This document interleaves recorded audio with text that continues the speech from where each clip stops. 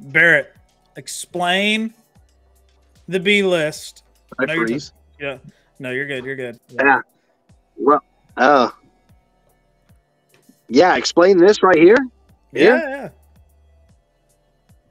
Oh, what do you got? What do you got? The crapping out.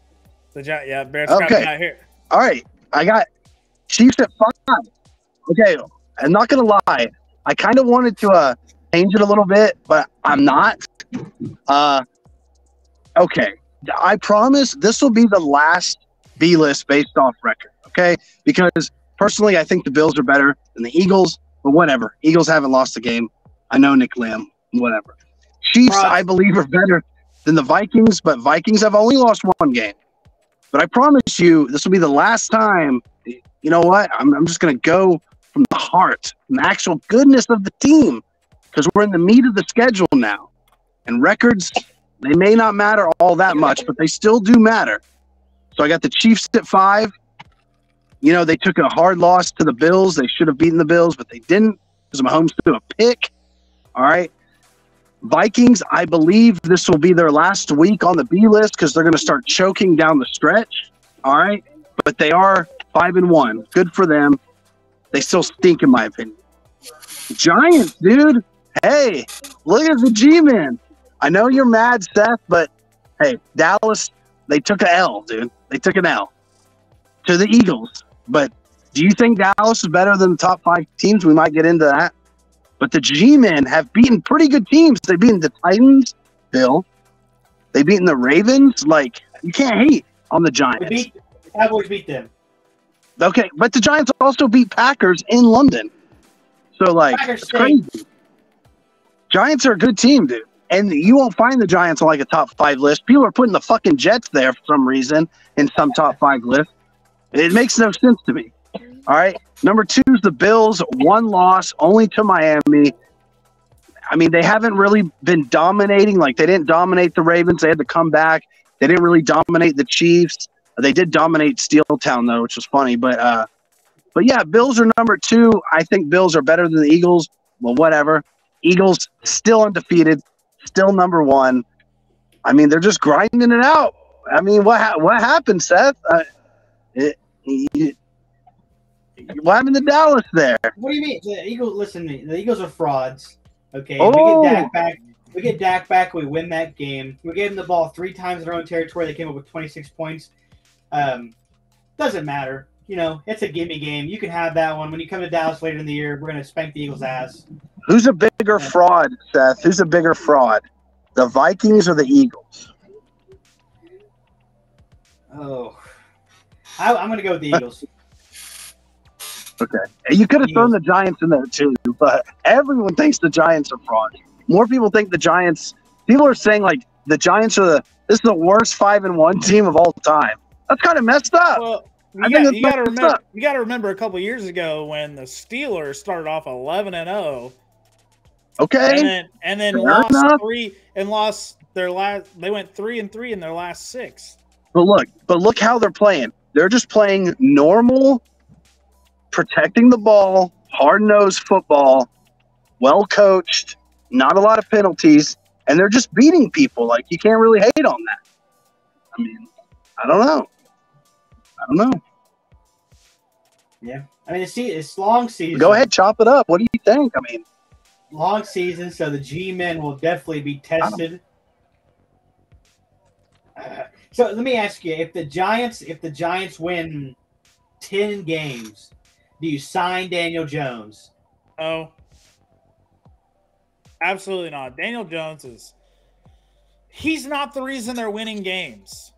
He's absolutely not. It's Saquon Barkley in that defense. The Giants have a great defense, man. I can promise you it's not Daniel Jones. What? Big balled the ball? I'm about to – oh, man. I don't know why the fuck they're winning games. Listen to this. According to PFF – Vance would love Jones on the Saints. Vance would love Daniel Jones on the Saints. Duke quarterback? Come on, dude. Duke. Yeah. Duke, a mid-school. I don't see how the Giants keep winning games. They have the 21st best offense in the NFL. 21st. They They are at the 27th best defense in the NFL, and they are tied at 27th in special teams.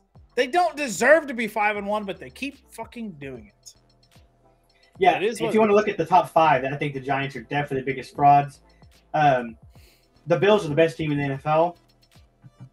And I think the Eagles 6-0 start, 7-0, so whatever it is a result of a pretty easy schedule. I mean, they got the Vikings, they beat them, big whoop. They beat Cooper Rush, whatever. It doesn't matter to me. Like I said, we'll come back. We're going to win. They beat us fair and square, whatever. But I think that last week's game, though, gave Buffalo the number 1 seed and home field advantage for the rest of the playoffs. Because that's it. I mean, where would you rather not play, Vance? Would you rather not play in Buffalo or Kansas City? I would rather not play in Kansas City.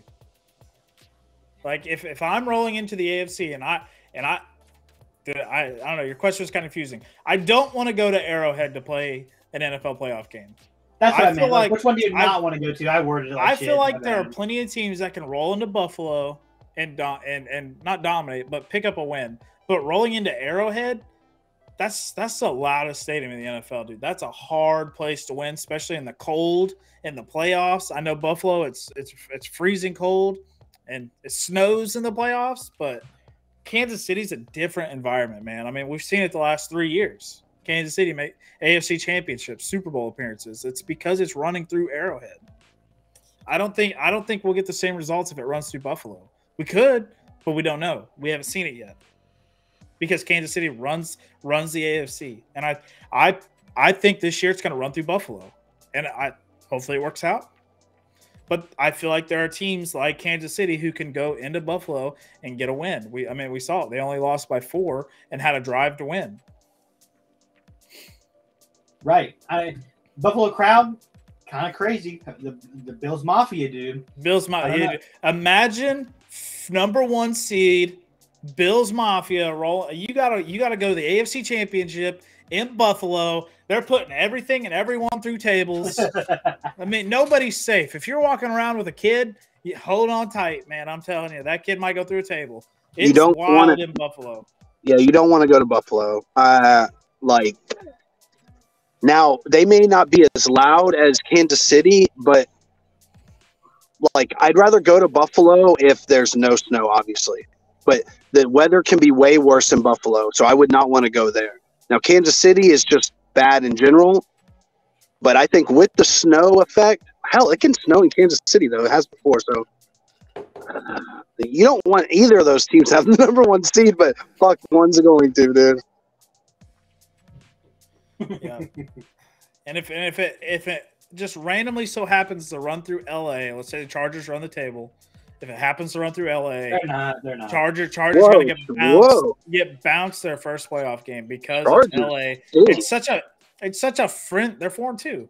It's such a friendly environment. They're on a 3-game win streak. Yeah, they're squeaking wins out, man. They're squeaking. So are the Giants. Well, Giants are 5-1 though. They're beating good teams here. Chargers aren't going to win the division. There's no way to beat the Chiefs. Chargers have beaten the Jags and the Texans and shit.